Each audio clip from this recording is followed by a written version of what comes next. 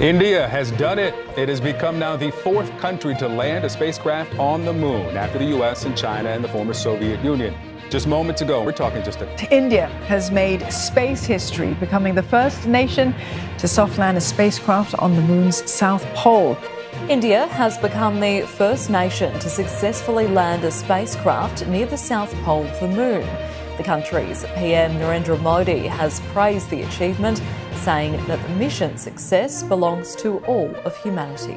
The spacecraft Chandrayaan 3 is attempting to become the first to land on the moon's south pole. India is the first country in the world to land a spacecraft near the moon's south pole, a moment of history for the country.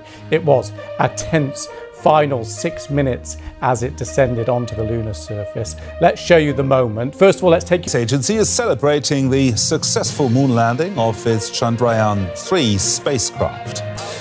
Okay, now India's lunar probe Chandrayaan 3 has landed on the moon's south pole.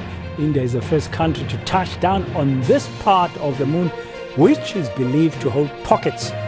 We begin with some historic news. India has become the first country in the world to successfully land a craft near the moon's south pole.